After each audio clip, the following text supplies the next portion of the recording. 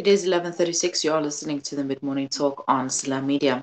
Kids these days are so smart. And I mean, if you ask them anything, they're going to answer you in the best way possible. I mean, they know what's happening around them. I mean, the coronavirus, kids can give you answers about the coronavirus. They will tell you who Ramaphosa is. They will basically, they know everything. They know everything. They are so smart and they are so tech savvy as well.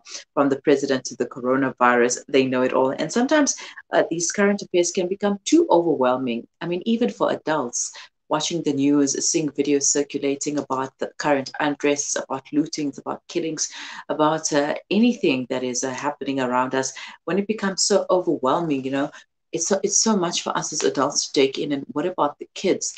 They also tend to develop certain feelings towards towards the situation around them. And how do you, as a parent, talk to your child about current affairs? How do you break down the news to them in a easy way, a way that's not traumatizing today, a way that doesn't leave them feeling so overwhelmed? If you would like to share your thoughts, you can send them through to our WhatsApp line on 061 766 0355. Alternatively, you can leave them in the comment section below. We are live on Facebook. Dr. Pam Tudin, a clinical psychologist, forensic psychologist, leadership development consultant, parent-child educator, author, and mom, is here to tell us more. Good morning, Dr. Pam, and thank you for joining me. So lovely to be with you. Thank you for the invitation. And just a point of clarity, mid-doctorate not completed, so just Pam is great. All right. Right. So why is it important for children to know current affairs, and why does it matter to kids? So I think why it matters so much is because if we don't share the information with them in bite-sized chunks that are truthful but manageable, they pick it up in the same way that they pick up information about anything else. So, whether it's sex that they're going to hear about on the playing field, or whether it's what's going on in the country at the moment, we want to be the ones who impart that information to them. We don't want it to come in a form and in a shape that we're not happy with. So we want to be the ones who reflect our own family values. And the best way to do that is to be honest and truthful. Mm-hmm. And how does discussing current affairs with your children help them? So it helps them because they hear all the noise around them. Mm-hmm. What it does is it helps us to impart our family values at the same time. So if we take the unrest, for example, at the moment, if we talk about how people are very angry, but that also there's a social context to it, that people have been hungry for a long time, that people, without condoning the violent approach to it, or without condoning the chaos around it and the vandalism, it helps us to say to children, sometimes when people get very angry and they haven't been heard, they get destructive. If I don't listen to you for a long time, sometimes you might throw your toy. So in a way, what it just helps us to do is to turn things into information that is relatable to children and take some of the anxiety out of it. Mm-hmm. How do we help our children understand what's going on in the world around us in an age-appropriate manner that's not traumatizing to them? So what a lovely question, because it's different for every age group. So, if you think of little ones, they're very literal, very concrete in the way that they think. So they're hearing people at the moment say things like, oh, the country's going to the dogs. Or, my granny's favorite, she used to say in the late 70s, I used to hear her say, we're all going to wake up dead in our beds. And for years, I tried to make sense of what does that mean, right? We're going to wake up dead in our bed. And so we have to be very careful with children how those concrete statements can be interpreted. So it's best to not be kind of metaphoric with little ones, but to say to them, it's time-based. Protests are happening, but they don't last forever. And, this might be a few days and then things will calm down. So it's about sharing it in that way with little ones. And we are here as a family. We're still going to carry on doing what we always do. It's about taking that focus away, not only speaking about what's going on, being careful not to have off-the-cuff responses when you're watching TV. So we comment on leadership all the time and we get aggressive about it. And they think, gee, if the country's out of control, look at my mom or dad. They're also out of control. So if they're anxious and out of control, what does that mean for me? So little ones see all of these things and they pick it up in the way that we pick up a virus. It just lands on them. Then teenagers are very different. Teenagers love and need, because of the way that their brains are structured, they need a thrill, they need excitement. So when they hear some of this drama and they're seeing it on their smartphones and it's being streamed to them all the time and they're seeing fake news, and it's exciting for some of them, it's anger-making for some of them. So in those instances, we have to think very carefully about the conversations that we have with our teenagers. And it's about just being open and asking questions rather than prescribing to them how they should be thinking. What do you think about how people are responding? What do you do when you get angry? Have you been in a position where you felt so angry that you mobilized people at school and then you brought about change? What brought about change? So taking the judgment out, we've developed an app with my partner called, it's a Clicked app, and there's a lot on that app about fake news and how to discern fake news, and it's fun and engaging for them. So those kinds of conversations, because that's their world. The teens want to be spoken to in a way where they think they know everything, as you said in the beginning, but we're still quietly filtering our own value system underneath that. Mm-hmm. All right. So speaking about filtering, should we limit exposure to the news? I mean, I noticed that sometimes we tend to probably change the channel a bit or change the station on the radio, just to not let them hear all of that's going on around the country. Absolutely. I think we have to do it for ourselves, because it's like the more we listen to negativity breeds negativity. So we have to make a choice. We want information in order to stay informed. And when we've received that information, it's okay to turn off and do the things that keep your family tight. More than ever, this is a time to say, okay, I've heard what I need to. It's happening over there in this way. I will respond by maybe going to get petrol, getting enough fresh water, but now we're all playing Monopoly. What are the things that make your family feel tight? Bounder it. So we listen to the news twice a day and then we turn off. Mm-hmm. All right, Pam, please stay with us. We're going to take a quick break and we'll continue thereafter. Sure, lovely.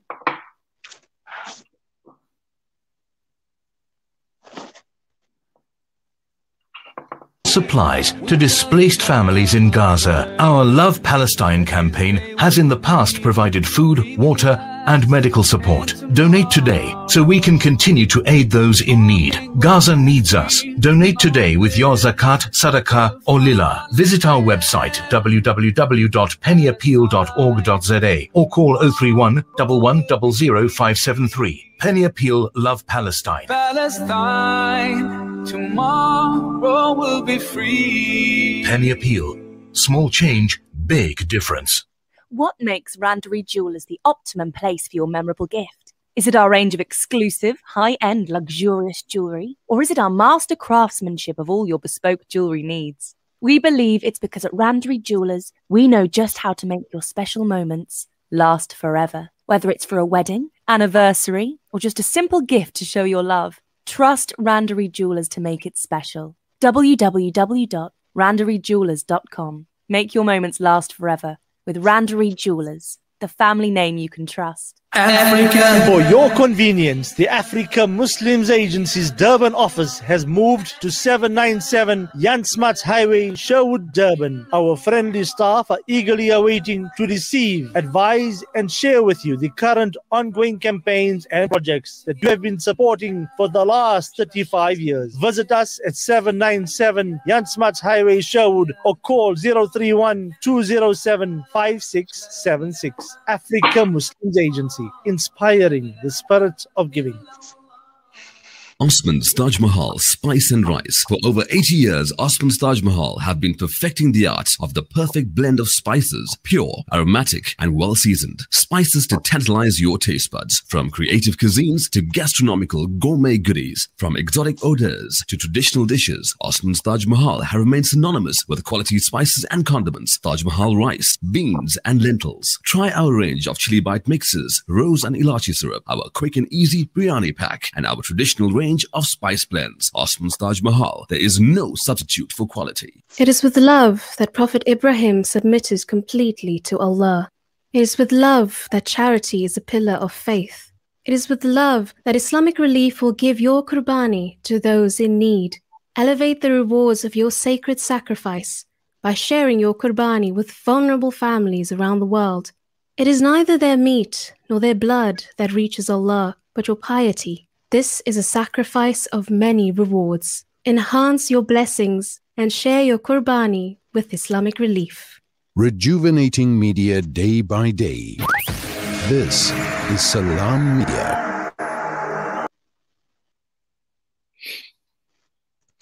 It is 11:47. You are listening to the Mid-Morning Talk on Salam Media. If you have any comments, questions, or queries, please leave them in the comments section below or send them to us on WhatsApp. The number is 0617660355.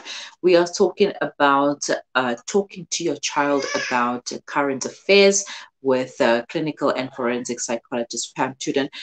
Pam, thank you for staying with us. Now, can situations that we're currently facing, the current situation, the unrest, can it cause nightmares and behavioral changes in children? Absolutely. And that is because they are not processing the information. And the reason they're not processing it often, not always, is because we are not helping them to manage that information. So I don't say that as a blame, but it's often a sign that just, when we are in overload, when we go to sleep, the brain decides, okay, this is the time to try and make sense of everything that I heard. So it is just a reflection of the fact that they haven't managed to make sense of it. And it is a symptom of trauma. Nightmares, waking up in the middle of the night, having a sense all the time of a movie playing is definitely a child's way of expressing trauma, and we have to take that quite seriously. Now, with teenagers, how do you monitor the information that they receive from fake news to graphic videos?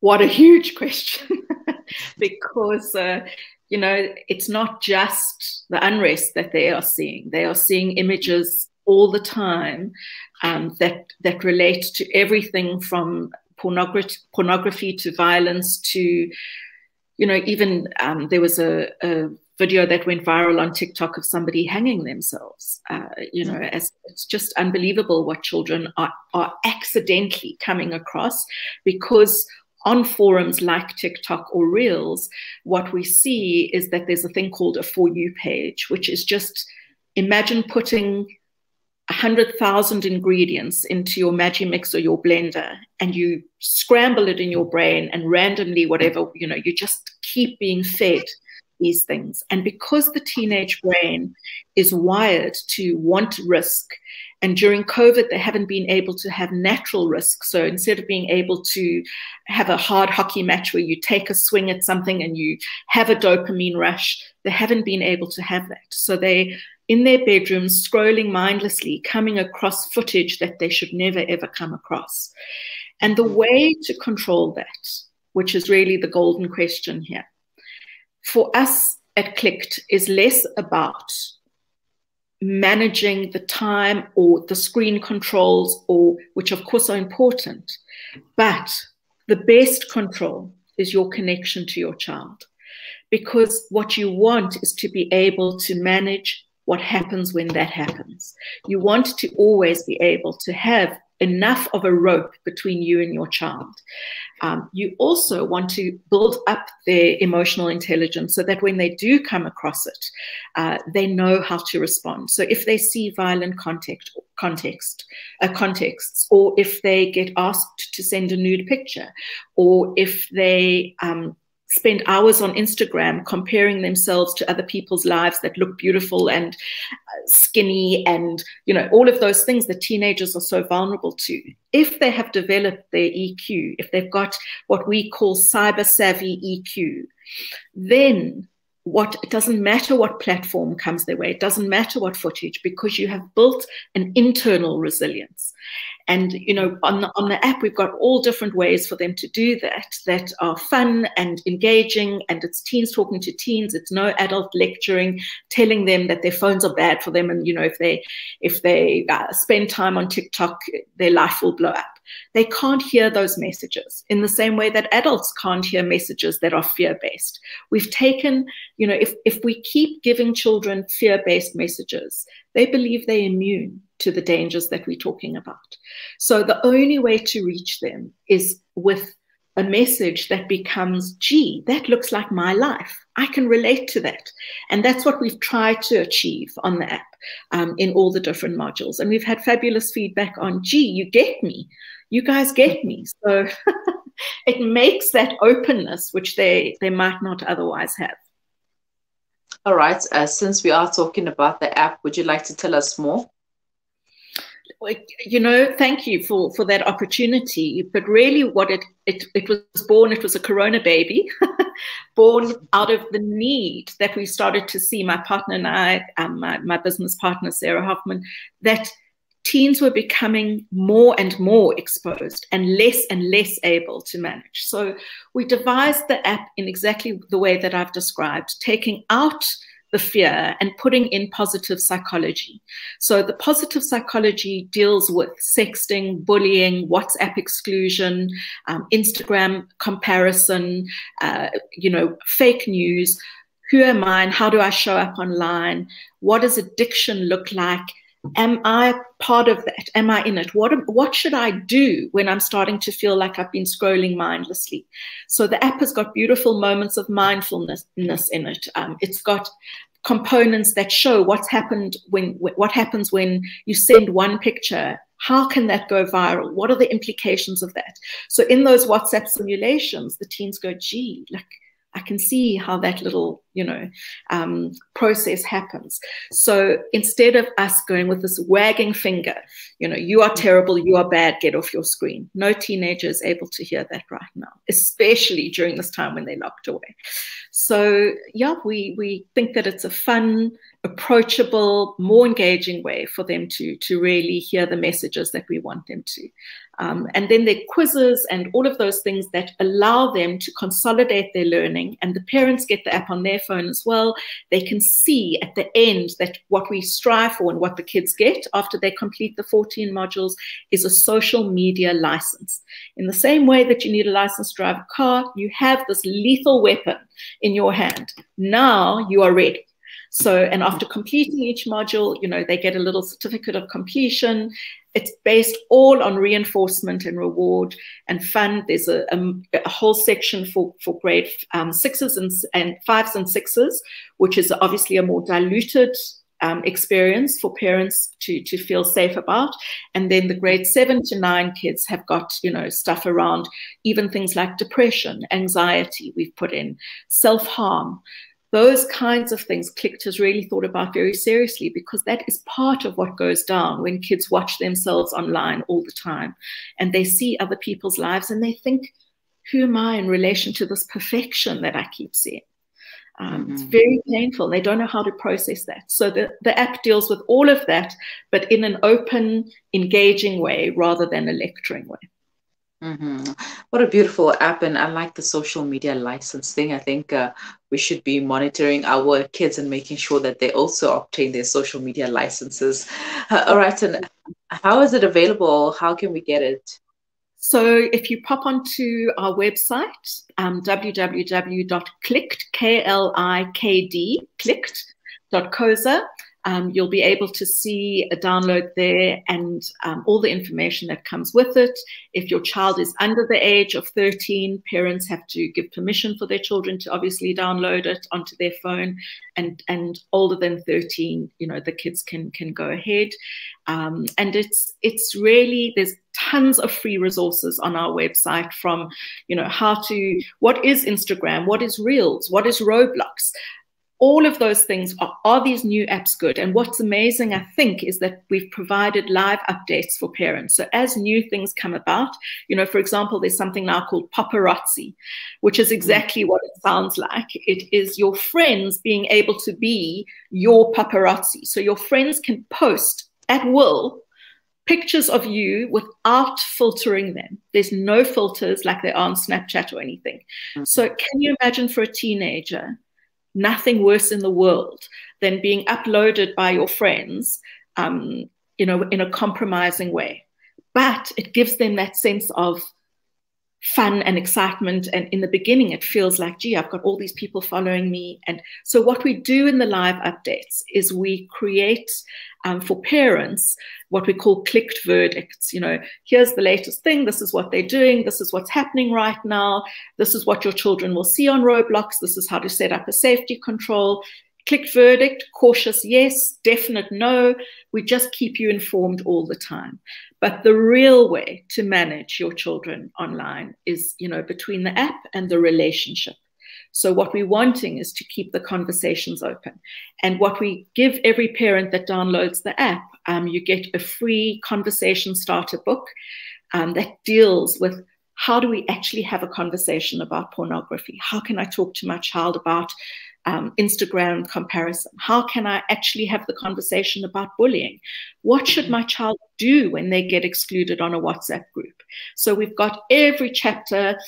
There's beautiful conversation starters that they get, and it just allows that channel of communication, the rope between you and your child, to stay open. Because often as parents, we think, how can I broach the subject? I don't know how to talk about this really. So we've given you the literal way to actually kind of engage those difficult, hard to speak about topics. It's so important, so necessary, because we never had that opportunity, you know, conversation starters. Our parents hardly spoke to us about these hard topics. You know, it's kind of like something that we just stumbled across, you know, and, you know, they threaten you, like, don't do this, don't do that. And you're like, okay, you were scared not to do that, not to even try it out. So I think such apps, such books will really help new parents like myself to navigate through life. I mean, I have a 3-year-old. I have a long way to go.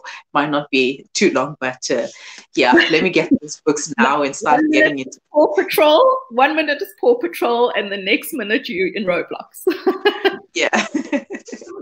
Right. Pam, thank you so much for your time. Once again, the website, www.clicked.co.za. Feel free to follow us on Facebook, Instagram. Really lots and lots of free resources in addition to the app. And thank you for the lovely opportunity. So special to be with you. And, you know, just listening to your adverts in between, I can hear that your station's heart is really in the right place. Thank you so much, and keep well and stay safe. Have a wonderful day. You too. All the best for now.